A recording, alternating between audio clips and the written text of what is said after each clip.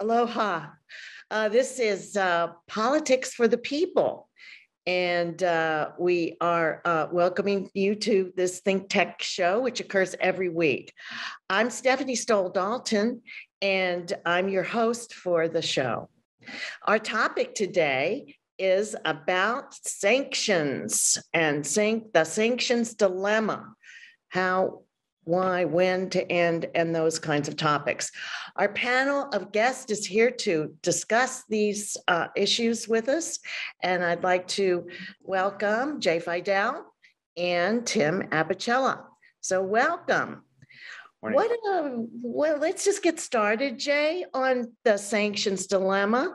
You know, what is the efficacy of the sanctions today? Let's start with where we are and what they are and how they're working. What are you thinking about that? No, it's mechanical. You put the sanctions in place to discourage Russia from invading Ukraine. Okay, and Russia continues to evade the sanctions and invade Ukraine.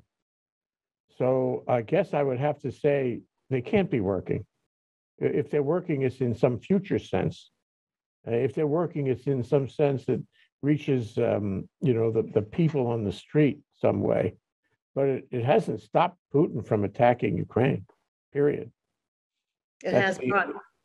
He's still doing it.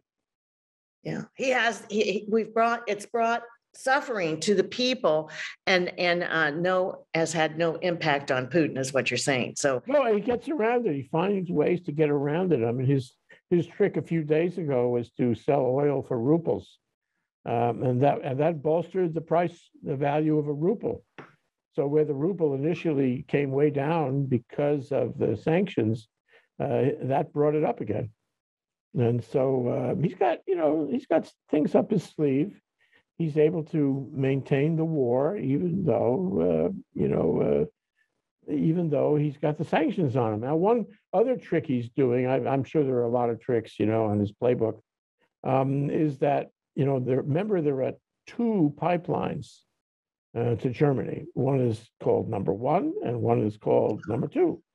And number two, they pulled the permit on it. The Germans said, we're not going to finish that, and we're not going to take oil through that pipeline. Okay, great. But nobody talks about number one. And in fact, number one is still pumping. And in fact, he's earning hundreds of millions of euros every day from the sale of oil through number one. And that's helping him fund the war. Over a period of time, that is a lot of money. So let's see, it's Nord Stream 1 and Nord Stream 2. Nord Stream 2 isn't functioning, but Nord Stream 1 still is. And he's got other things up his sleeve too, and he manages to deflect the effects of the sanctions so far. Well, Tim, can you continue on this issue as to whether there can be an effect? Can the West have an effect on Putin that's damaging and will deter him? What do you think about that? What is it that can be done, and can it be done? Well, it's, the coalition has to hold hands and decide to do these very difficult things together. And the thing that will finally make Putin pause for a moment, maybe even reverse the invasion, if all of Europe says, no, we're not going to buy your oil or your gas products. But that's not happening, as Jay just pointed out. And as long as that's still occurring, then Putin gets the funding for his incursion, his invasion. So that would be the next step, I think. If already Putin is a war criminal, but it hasn't been formally defined. By the way, once you have a definition of war criminal, it changes the playing field altogether. Once that definition has been labeled on Putin, and I don't think it's just when, you will see the rest of Europe being forced not to play ball with him because of that definition. So until that definition is developed and sticks to him, it could go either way. It really could. These sanctions. Okay, so Tim, do you think that the Europe needs a lot of encouragement to do this? They are the frontier. No, they need gas and they need oil, and they need it from the United States. We've got to pump up production, which, some of the criticisms for Biden shutting things down immediately, some of that could be valid, some of those criticisms. I'm sure he didn't, anticipate an incursion from Russia into Ukraine like we all have seen. And so it's going to take time to revive either fracking or some of the gas production and get it over to Germany and Europe. But until they can have a replacement, you can't just shut the lights off in Europe and say, sorry, you're not having any heat in your house and you're not going to have any lights. So that's not workable. So there has to be an alternative source until we can finally squeeze Russia out of the game. All right, and we have the technology to go forward with it. So that's an appropriate suggestion and highly needed. What about the Europeans who have led the world in understanding the threat that Putin and his country hold towards Europe and the West? Are they in position, and are they willing to make more sacrifice? I know you say that they would have to do that. I mean, the question is, if we're going to have stronger sanctions to get at the oil and gas Russia part of it, but are they going to be willing to make that kind of sacrifice? Do you see, Tim, that they have that? Again, I think the more draconian Putin portrays himself and acts, the easier it's for Europe to do that. And again, I think once the definition of war criminal and war crimes is levied against Putin and Russia, it makes it easier for them to say, okay, we really have to cross the Rubicon here. We're going to have to incur some pain, but if not here now, then it'll be later. So we already have a mad dog as a participant in Europe. His name is Putin, and like all mad dogs, they need to be put down. It's just getting to that point where they realize that this guy cannot play on the world stage ever again. And again, once the definition is levied, then that makes that decision a lot easier. And therefore, they can go to the people of each country and say, we really are in a pre-World War II environment here where we have a madman and we have to put him down. And we're going to have to take him out economically first, and then hopefully he'll be captured and taken to The Hague later. But that's way down the road. So the economic pain needs to be endured first. But I think he's already crossed that line, and certainly would cross the line even further with the advancement of chemical or biological weapons. That's a very important point. And so, Jay, do you think that there's any possibility that the Russian people are ready to change that leadership? And where do you think the impetus comes for changing the leadership? I think I'm making an assumption that it's the people, but do you agree with that? How might that work, and how likely is that? That's certainly in the near term. It's not likely at all. This is out of 1984 and George Orwell. He's got them all brainwashed. He's flooding the propaganda, and a good percentage of them are buying it, have already integrated it. Sort of like the Trump base, it's not rational, it's not critical thinking, but they buy it because it's all over them every day in television. So, I don't think the Russian people are ready, to depose him, and B, I don't think that's likely going to happen in the future either. This is an example of what a dictator can do using the technology of the media. And as a sad story is he'll continue in office, and it'll take some really remarkable events to take him out of office. Maybe a select few that would do a putsch or a coup, but I don't see any indication of that either. I mean, what would happen to you if you did that. He's managed to squash the press. He's managed to squash opponents in any election, freedom of speech, and democracy in general. I mean, there were figments of it a couple of years ago. Navalny was a figment of it. but now it's over. And he controls the country, and everybody seems to be, buying into that. So that's the way it is, and that's the way it's going to be. And if you're looking for a path to remove him, I don't think anyone can see the path. But let me go back to, the designation of this man as a war criminal. I'm not sure that can happen in absentia. It's a sequence thing. If you, I guess if you start a proceeding, which I think they are starting a proceeding, you're saying, there's some evidence for the proposition that he's a war criminal, therefore we'll have a proceeding, but then you got to get him, and then you got to litigate it, and you got to show that he fits within whatever the definition is. I think that the people of Europe, I'm not sure about the US, but the people of Europe have already decided. I mean, the thoughtful people of Europe, because there's a lot of people who'd rather go to a soccer game, all over Europe, just like here, we'd rather go to a volleyball game. But the thoughtful people of Europe have already concluded, and including NATO and the EU officials, they've already concluded he's a war criminal. And it does shape their thinking. There was some comments between the foreign minister of Ukraine and the NATO chief of the NATO organization yesterday. And somebody said, your attitude about weapons seems to have changed, NATO. What made it change? And he said very flat out, Bucha made it change.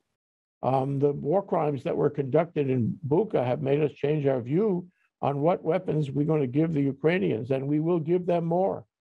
And of course, the guy from Ukraine, the foreign minister, was saying, there's only three things in my agenda.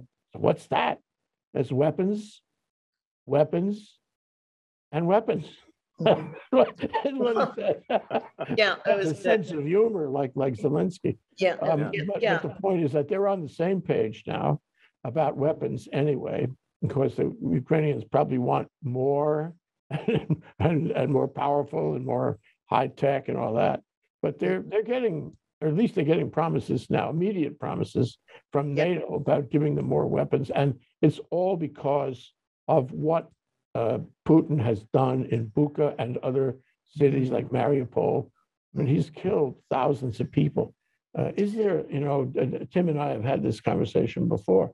What exactly is the difference when you just kill everybody in sight systematically with high tech?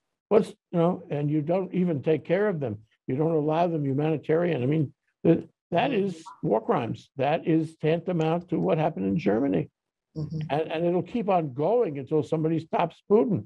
It'll go from 5,000 to 10,000 to 50,000 into the millions unless somebody stops him. Well, the topic of the show is the dilemma of sanctions, which was meant to point to the potential success of sanctions, in that if you impose sanctions, you have a withdrawal date in mind, and you have circumstances upon which that withdrawal would be made.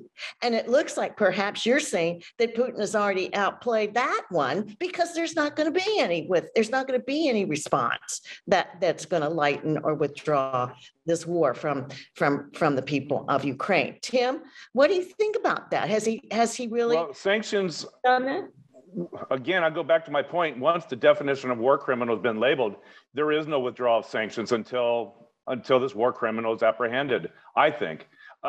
Just as a point, remember the Serb leader, Milosevic, was convicted in absentia. He was convicted, and then they got him. And then he served his time out and died at The Hague. So it can be done. He doesn't have to be captured first, then put on trial. It could all be done in absentia. So, but again, one of the things that Putin wants, that he mentioned in Turkey, was that one, that you drop the quest for NATO, two, you drop the sanctions, and three, you drop all allegations of war crimes. I think we're past that now. I don't think in negotiations you can go to that and give Putin what he wants. So therefore, how do you negotiate a settlement of the Ukraine invasion when war crimes will be on the table and won't be taken off the table? So how do you get to diplomacy again? So that's where we're far from that. even though Putin has acted. Had we not seen Bucha, had we not seen it, up front and close, Putin might have had an opportunity to get out of it. But now it's etched in our memories. And Jay yesterday said, and rightly so, how is this any different than the camps of Auschwitz and all the death camps in Germany and Poland and the Holocaust? How is this any different? And you really have to look at it and say, there isn't. Well, it's different in number, that's all. Numbers, yes, of course, yes. And you rightly pointed out that the Holocaust was focused on a particular race of people, and this one is this wholesale slaughter of everyone. Yeah. Yes, it's dire.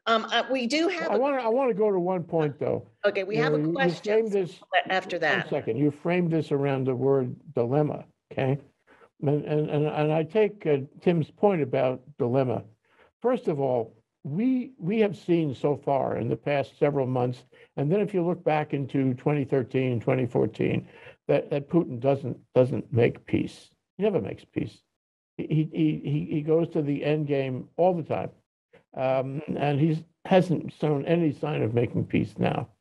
So it's a theoretical thing only about whether he would get on the table and make peace. He'd be so stressed that he would have to make peace.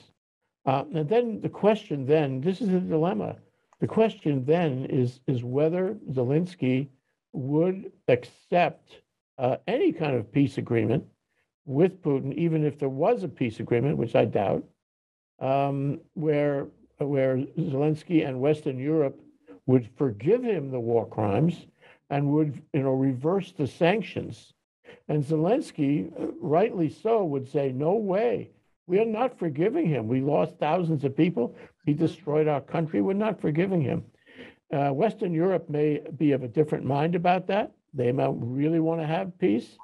And on the sanctions, although I think Western Europe would probably roll the sanctions back as part of a peace right now, end of sanctions. Zelensky would probably do that too. So it's the war crimes that create the dilemma. It's a moral issue, and I don't think it's resolvable. I don't think there's any middle ground. I don't think that's going to, I agree, it's going to stand in the way of any negotiation, because Zelensky will never agree to forgive. And of course, the question is whether. And nor should NATO. But Putin is always going to require those 2 points. Right. You have to forgive me, you have to pardon me and my country, and also you have to roll back the sanctions. And so I don't know about NATO. I mean, they're going to be practical at the end of the day. Yeah, and Jay, if war criminal status allows you to be taken out, in Putin's case, has he also bulwarked himself by having all this disinformation and propaganda out there, so that all of his people think he's doing a good thing in Ukraine? So you're right. I mean, it's not. It stands in the way for him. But remember that he doesn't settle. And he doesn't settle. The Russians have a famous thing about painting the grass green. When the general comes to the army barracks, they paint the grass green because it's a matter of delivering the message to the general and showing there. So he would probably, announce that he won. He would announce that he won the war, even if he didn't win the war. That'd be the Russian approach. But I think more likely he's going to keep on pounding. He's going to keep on doubling down. Him and Trump do the same thing, keep on doubling down. And at the end of the day, he's going to get into a position militarily where he can say he won, and whether he has to paint the grass green or not. And I think that's going to be the end of this. There isn't going to be an agreement. A really important point. And I'm going to go to the question now so that we have a chance to cover it. And it's long as our questions usually go. So I'll read it to you, and then we'll get some comment from Tim first, okay? All right. Recently, Treasury Secretary Janet Yellen told Congress that the U.S.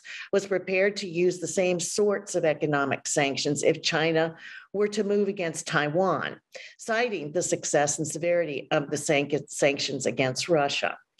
Any approach to removing the sanctions against Russia will set a precedent for the duration and end state consequences of U.S. sanctions in similar cases of aggression, like China versus Taiwan.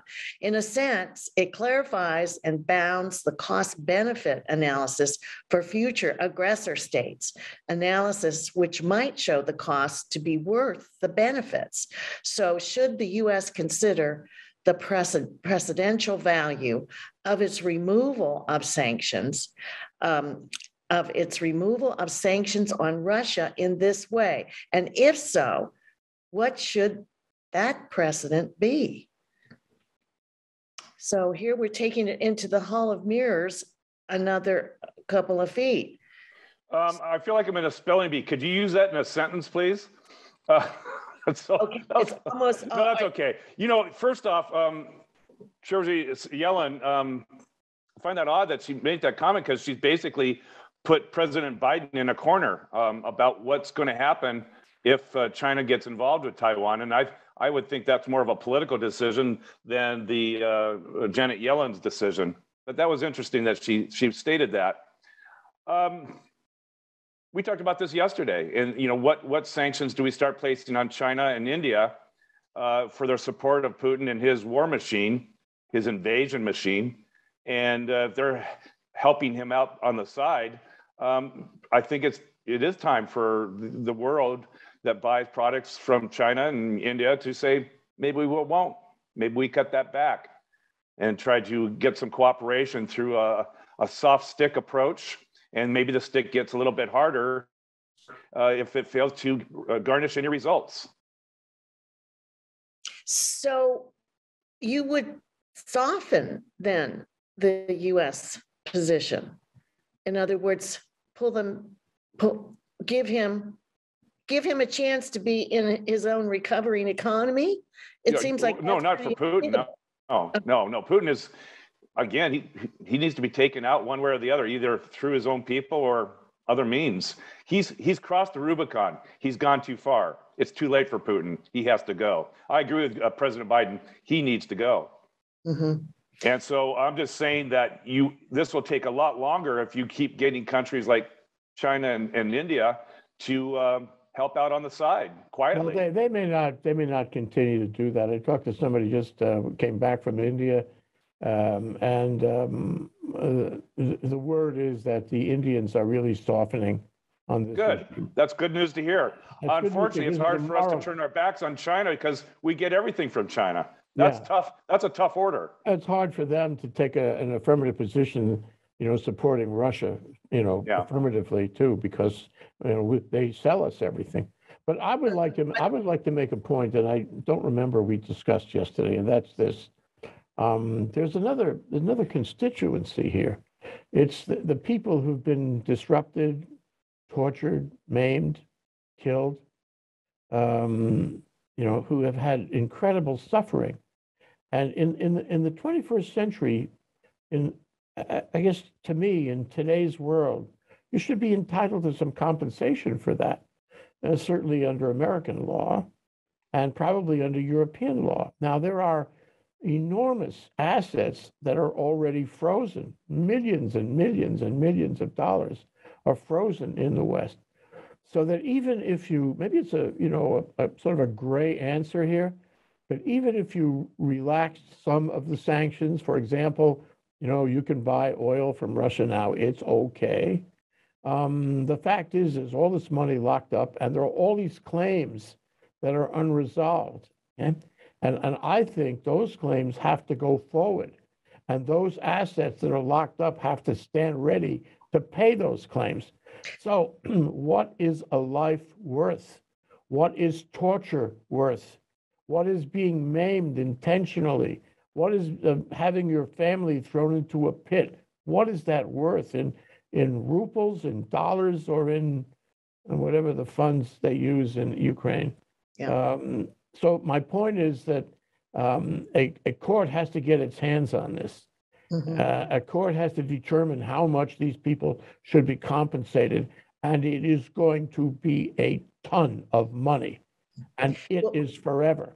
Yeah, and the reports I've heard lately are that the funds here that are in the United States under hidden names and sequestered in various places, they're never leaving. They're never getting those back, and they would be, first of all, designated for this.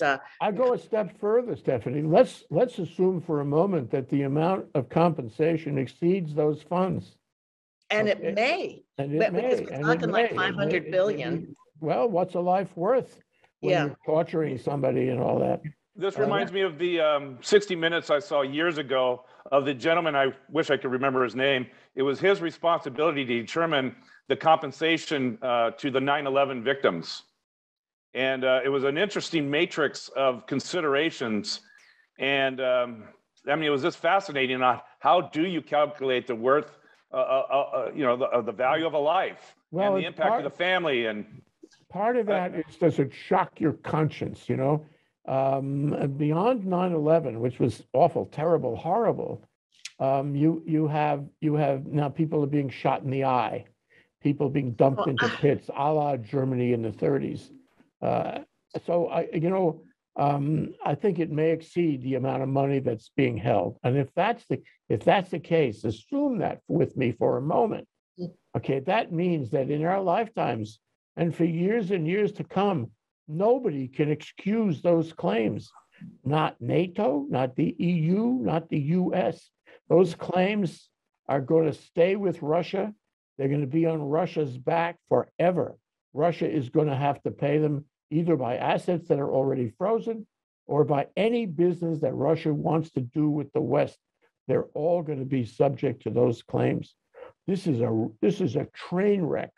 Whatever else happens with the sanctions, whatever sanctions might be rolled back as part of a peace agreement, those claims for death and injury are not going away. No. Jay, there's also not just the financial claims, but there's the social moral claims. And I'll look at Germany as an example. I mean, it's really taking 2 generations for them to try to outlive the Holocaust that was perpetrated by Germans. And there was support by Germans. Mm-hmm. And 2 generations later, finally, they're starting to see the light of day about the guilt factor and the way they're being viewed by the rest of the world. So you're right. There's a price to pay, but it's not just financial. I think the article that we all have by Ann Applebaum, it's in the Atlantic.com, and it's from 3/31 2022. And she goes over the past 30 years and all of the inattention that the West has given to these emerging and war preparing them preparatory countries. And we've let that go. And the only thing that is going to allow freedom and liberal values to exist on this planet is if we are ferocious, as are the Ukrainians, who are ferocious. It's the ferocity of their response is what is a model for how all the rest of the West must resist these, what she calls neo-imperialist appetites. And that there are several, a group of countries, you know them well, who are absolutely coveting all the territory that's nearby them.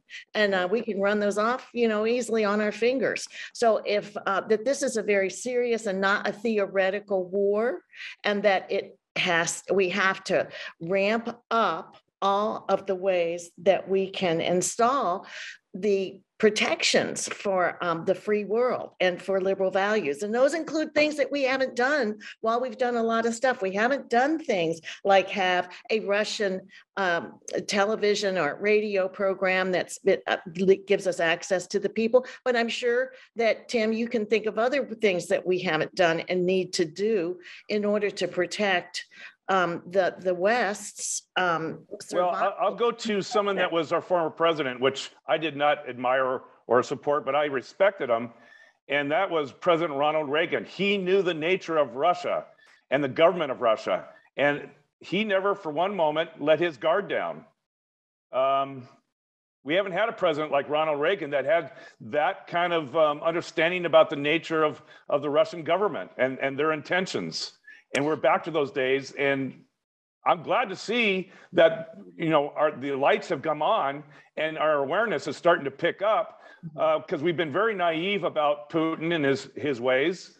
And it's time to understand where Putin is and where he's coming from and the nature of Putin and what he's going to do. So I'm not saying we're back to a Ronald Reagan type of approach to Russia, but at least our awareness, our situation awareness is far, far better than it was a year ago.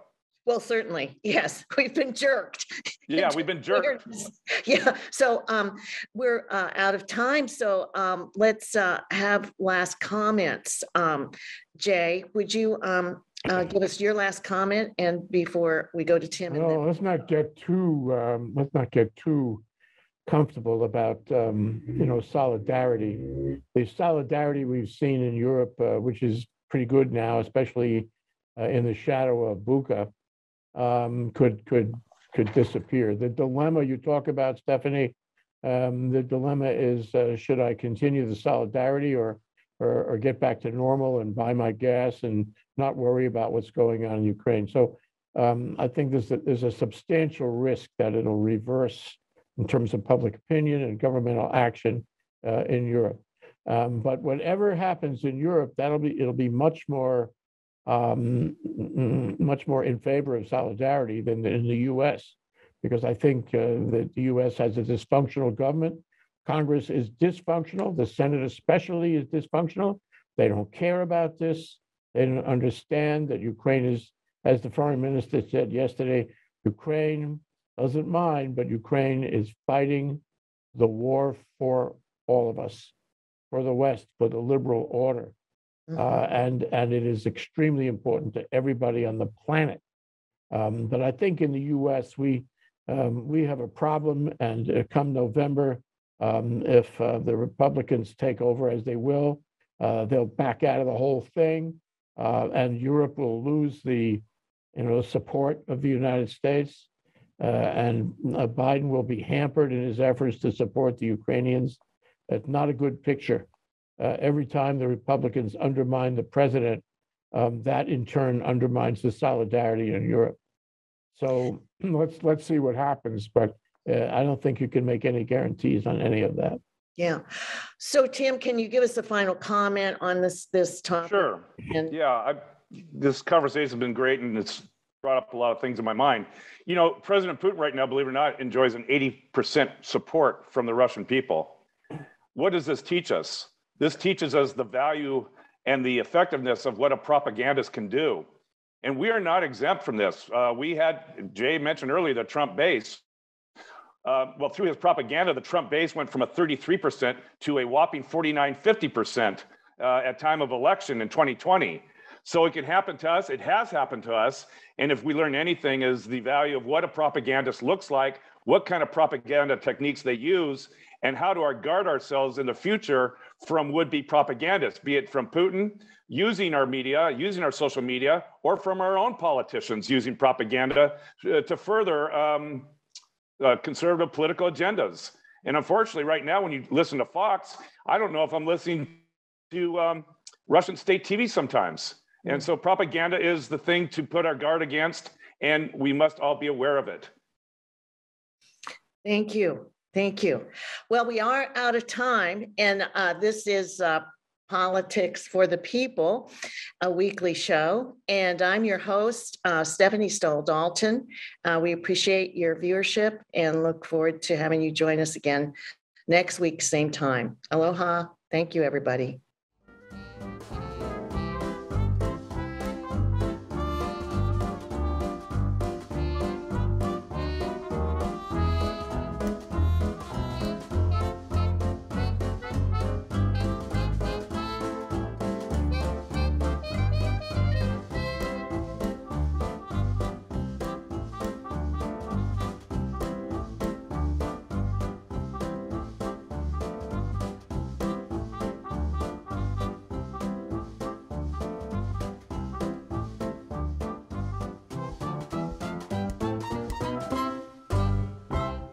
Thank you so much for watching Think Tech Hawaii. If you like what we do, please like us and click the subscribe button on YouTube and the follow button on Vimeo. You can also follow us on Facebook, Instagram, Twitter, and LinkedIn, and donate to us at thinktechhawaii.com. Mahalo.